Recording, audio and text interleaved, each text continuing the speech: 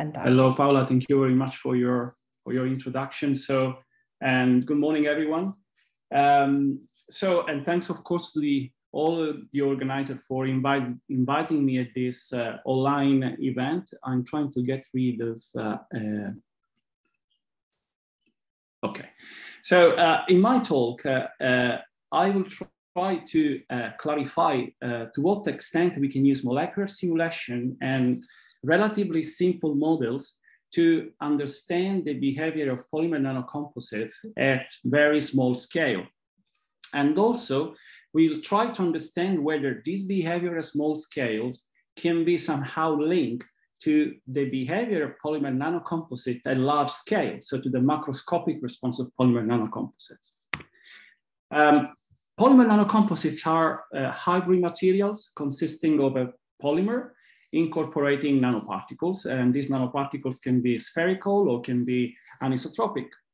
And when we incorporate nanoparticles in the polymer matrix, we create a contact area, an interface between the polymer chains and nanoparticles. And this interface is very important because it is the location where the interactions between polymer and nanoparticle are established. And these interactions are crucial to determine the final macroscopic behavior of the material. So the aim is to maximize this contact area by, of course, maximizing the surface to volume ratio of the nanoparticle, which goes with the inverse of the characteristic length of nanoparticles.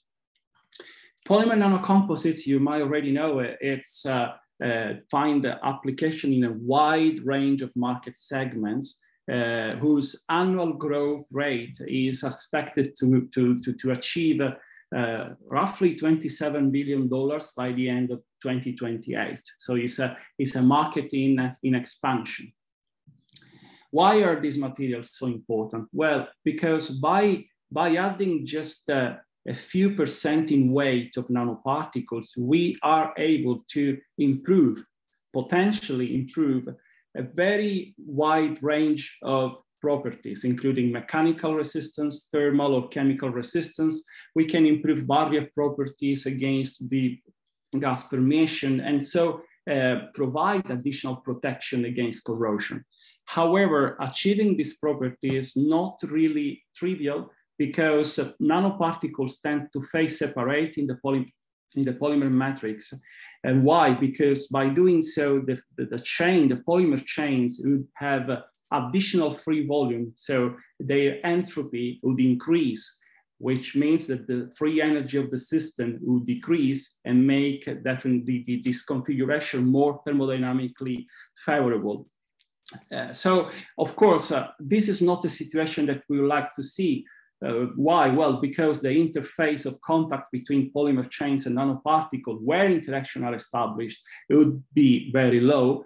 And also because this spot here might be a potential source of mechanical stress for the final material. So what can we do? One option is to modify the surface of nanoparticles so that their interactions with polymer chains will be made stronger, and the distribution in the matrix might be more homogeneous. But we can also work with other factors, or elements. We can work with the size of nanoparticles, their size distribution. We can work with the chain conformation. What would happen if chains were stiffer rather than flexible?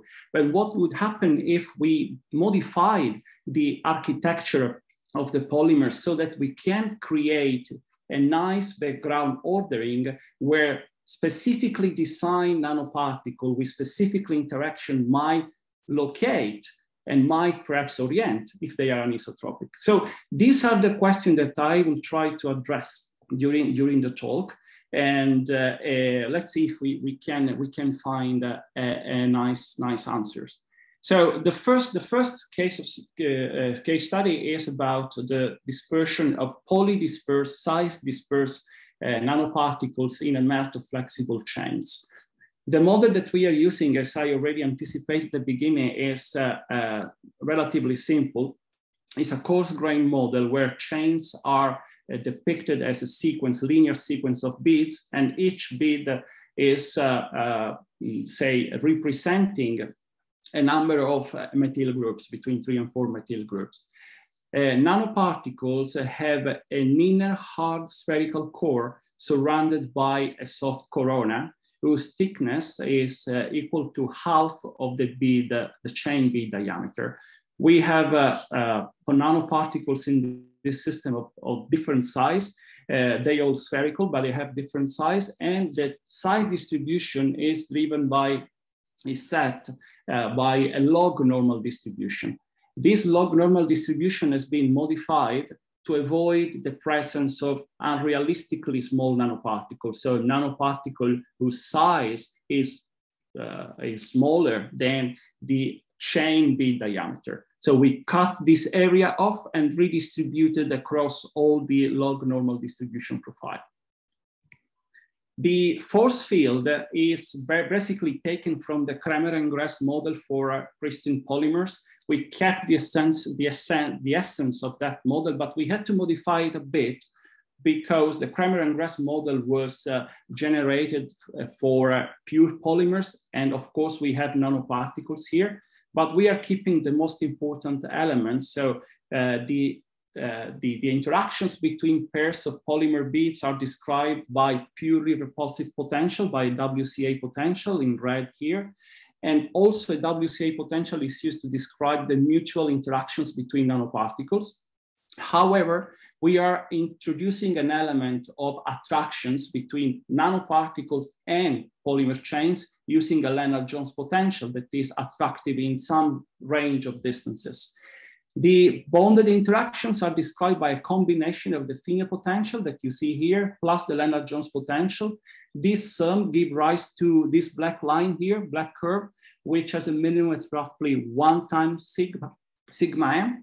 So basically, this combination prevents polymer chains from crossing each other. The simulations, we are using 2 steps. The first step is using Monte Carlo simulation to create an original suitable configuration that we then use in molecular dynamics to further equilibrate the system. We first thermalize and then equilibrate it further. And finally, we use molecular dynamic simulation in the canonical ensemble to produce our time trajectories. When time comes to study the transport properties, the shear viscosity, then we use the reversible non-equilibrium molecular dynamics technique that is based on the Mueller-Plate algorithm. I just want to stress that regardless the size dispersity and the average diameter of nanoparticles, we always have the same volume fraction in the system, which is 5%. So we first look at the space distribution of nanoparticles in the polymer matrix. We have here 4 different frames where we report the radial distribution function of different set of systems. The difference between A, B, C, and D frames are in the average diameter of the nanoparticles from 6 times sigma up down to 2 times sigma. And within each frame, we see different curves that refer to different polydispersity index. So what we can see here is that the peak of the distribution is at roughly 2.2 sigma. So we conclude that there is enough space for polymer chains to intercalate between particles, which is exactly what we would like to see. We don't want to see clustering of nanoparticles. However, if you look at the frame C and D, you will see that there is a no-zero probability of observing shorter interparticle distances. And so that means that in these regions here, polymer chains might not be able to intercalate between particles, and clustering can be actually observed. This is especially detected when we go to this sort of unrealistically small nanoparticles. The dashed line refers to nanoparticles of size 1. So as big or as small, if you want, as the polymer chain bead. So in this extreme case, we have significant clustering. What happens to the mobility of nanoparticles in the matrix? To answer this question, we look at the diffusion coefficient of nanoparticle as a function of the average diameter of nanoparticles, here normalized with the radius or gyration of the polymer chain, And we also look at the effect of size dispersity.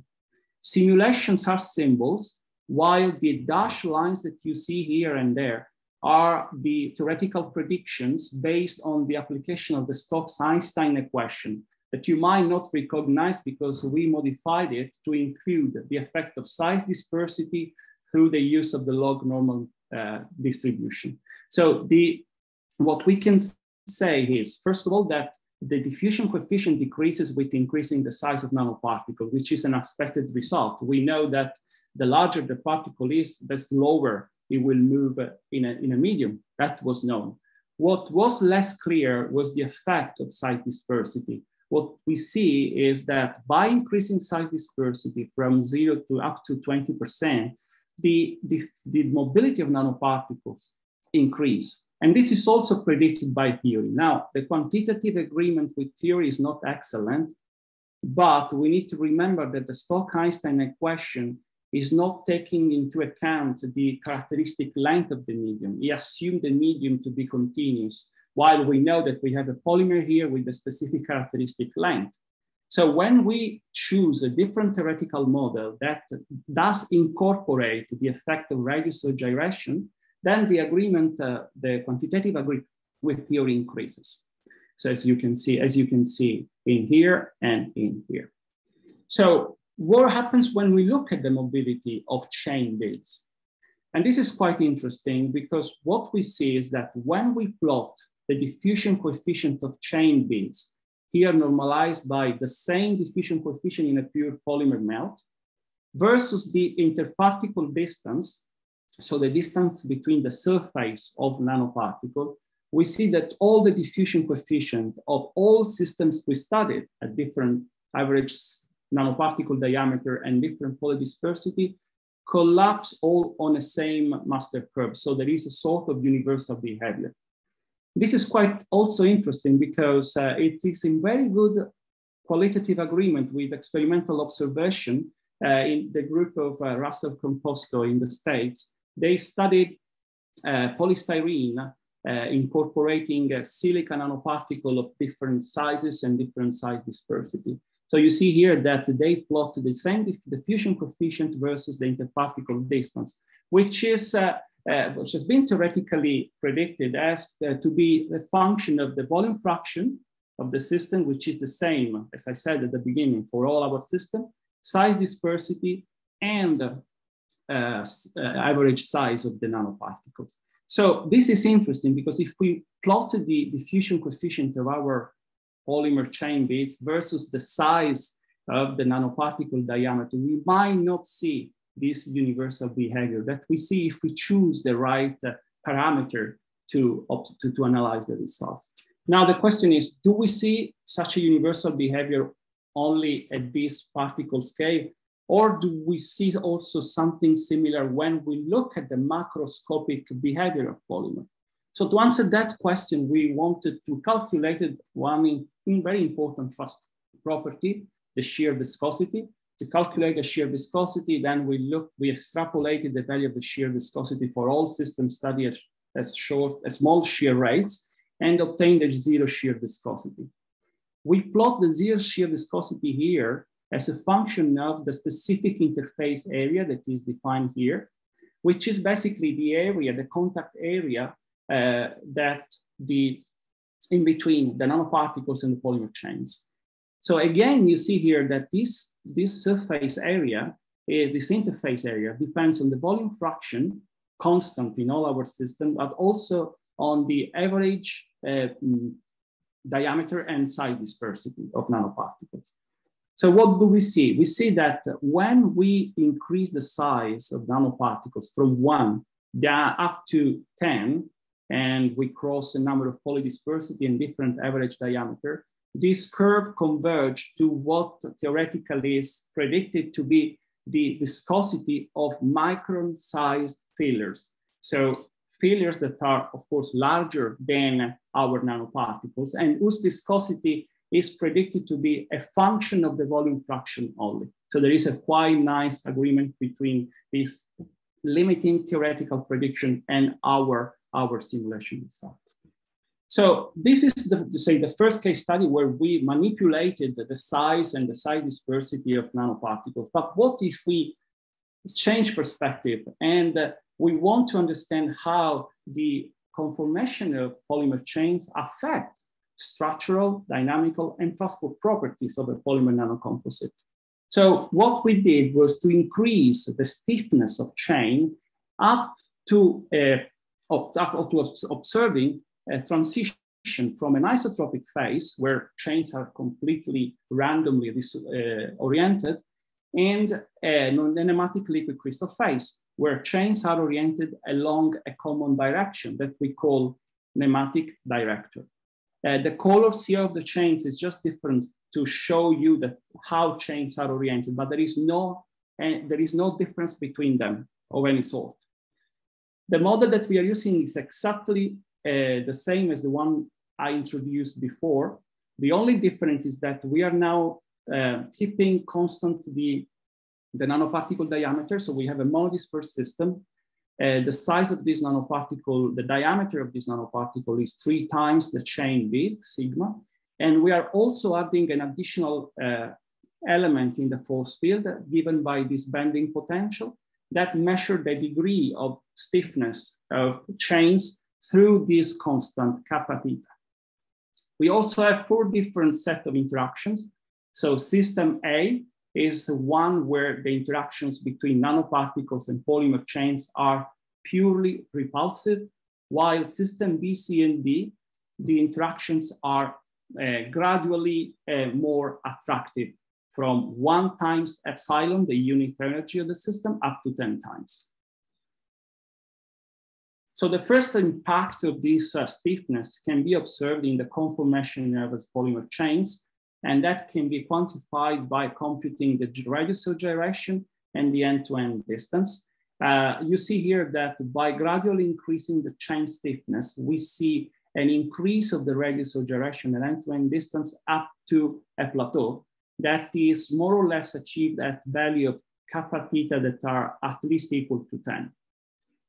So what happened between, say, kappa theta lower than 10 and larger than 10? Well, the order of chains increases. We measure this order by computing the nematic order parameter that is obtained by diagonalization of this tensor here, and where R1 are basically the unit vector that identify the direction of chains. Basically, they are defined joining the extreme, the endings of the chains. Of course, in an isotropic phase, where chains are completely flexible, this vectors, the pitch of this vector is meaningless, but then it acquires a very important, relevant, they become important when we go to a nematic liquid crystal phase. So the nematic order parameter increases from basically 0 in the isotropic phase up to 0.9 in the nematic liquid crystal phase. So how this affects the mobility of chains? So you see here that if we plot the diffusion coefficient as a function of the chain stiffness, we see that for the purely repulsive system and the other attractive system, the mobility of nanoparticles decreases with chain stiffness increasing. This effect is less evident when the interactions between the 2 species are particularly strong. And this is somehow expected because in this case, the interaction is so strong that the movement of nanoparticles is really hampered. Now, because we have a nematic phase, it makes sense to ask ourselves, does the anisotropic in structure affect also the dynamics? Do we see an anisotropy also in the dynamics of nanoparticle, in the mobility of nanoparticle? So what we did was to compute the diffusion coefficient in the direction of the nematic director, in the direction of the alignment of chains, and also in planes perpendicular to this nematic director. We did this for this first system and as a function of chain stiffness. Of course, the 2 diffusion coefficients are the same when we have an isotropic phase, but they then become different, in some cases quite different, when a nematic phase is observed, with the diffusion coefficient in the parallel direction larger than the diffusion coefficient in the perpendicular direction. We believe that the polymer chains are creating, the alignment of polymer chain is creating a sort of preferential path for the particles to move through. Now, is this anisotropy also affecting the response at larger scales of the material? Well, the answer is yes, as we can see when we compute the zero shear viscosity. You can easily imagine that when we have an isotropic phase, it doesn't really make any difference the direction we choose to apply a shear. But that difference is crucial when we have a nematic phase. So in this case, the resistance of the system to flow becomes very large when we apply a shear in the direction perpendicular to the nematic director. And the zero shear viscosity increases with increasing chain stiffness. The other two possible directions that we have represented here do not show any significant difference between them. It's also not a relevant difference with what we observe in the isotropic phase. So the last piece of talk is about how so we saw how what's the effect of changing the geometry of nanoparticles. We saw the effect of changing the conformation of polymer chains. What if now we look at the architecture of the polymer, and what if we now choose nanoparticles that can be oriented in the polymer matrix?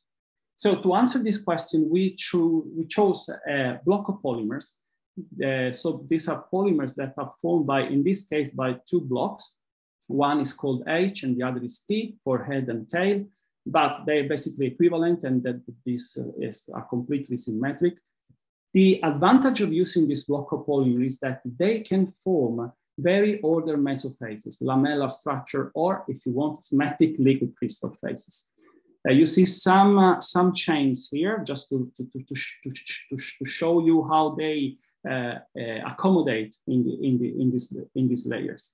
Now, when we incorporate nanoparticles of different kind, we see that they can position themselves in some specific regions, domains of the polymer mesophase, or the lamellar phase. Neutral nanoparticles prefer to locate at the interface between the two blocks, the two polymer blocks. And the same thing happens when we have particles that strongly interact with one of either copolymer block, or when we have Janus nanodimers. They all position at the interface between the blocks. The only sort of nanoparticles that locate within the block are those that only interact very strongly with one of the two copolymer blocks, and they are within a given layer. So depending on what our interest is, we can tune this interaction different. We can design different nanoparticles to have them in precise location. Now, if we increase concentration, the tendencies are basically the same. They are still where we would like them to be. Up to 10% in weight, they are able to keep the same mesophase ordering. So the lamellar order is not disrupted. There can be some frustration in the way we see these lamellar phases, but the order is maintained. The system just becomes more crowded. What's the effect on the conformation of chains and the distribution of nanoparticles? These are the density profiles of chains. We distinguish the profiles of the orange line are referring to the H beads, to the H blocks. The light blue curves refer to the density profile of T blocks. And the solid lines is the sum of the two of them. So you see that the polymer is very homogeneously distributed throughout the system, with some decrease in density at the interface between the two blocks where the center of mass of chains are located. And what about the nanoparticles? So as I said in the previous snapshot, but this is of course more reliable in terms of statistics, the neutral nanoparticles are located at the interface between the blocks. The HH nanodimers are located within the orange, so the H block profile, and the Janus nanodimers located at the interface. So we can control their location. Now the question is, since these are anisotropic, it might make sense to align them. Can we control their orientation? So we calculated the polar angle distribution and the azimuthal angle distribution of all these sets of nanoparticles. The former is the angle between this axis, the nanodimer axis, and its projection on the lamellar plane. And the azimuthal angle is the angle between this projection and any reference axis we might want to define in the lamellar plane. You see that the azimuthal angle is basically flat, so the distribution is, all angles are equally probable. But if we look at the polar angle distribution, we see that the one of the neutral nanodimers is picked at 0 degrees. This means that the nanoparticles are lying flat at the interface between the lamellar planes. The HH nanodimers have a quite broad distribution. The difference line refers to different concentrations.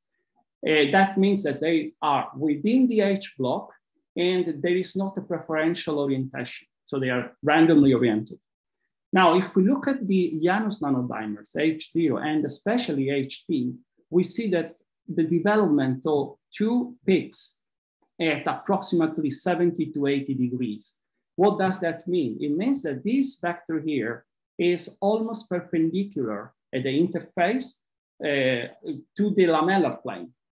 So we are able to locate nanoparticle of a given sort into a precise position, and we can also orient them. And the orientation turns out to be quite high. So the alignment of these vectors of the nanodimer is quite high when we have Janus nanodimers of this sort with an nematic order parameter that is significantly large. So the conclusion is that they form a sort of nematic liquid crystal within a background ordering that has a symmetric signature, which is quite nice. So conclusions. We saw that size dispersity is actually a very interesting parameter affecting the mobility of nanoparticles in a polymer matrix. And it is a fundamental element to uncover the existence of universal behavior. We saw that at small scales in the dynamics of nanoparticles. We saw that in shear viscosity.